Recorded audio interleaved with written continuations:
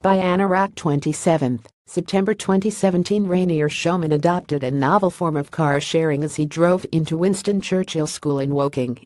The school had sent all parents a missive telling them not to drop off children on school grounds. Mr. Schoeman was told he couldn't drive his car through the gate. But Mr. Schoeman ignored the teacher and drove through the gate with Sir on the bonnet of his car. Mr. Schoeman has been sentenced to 10 months in jail.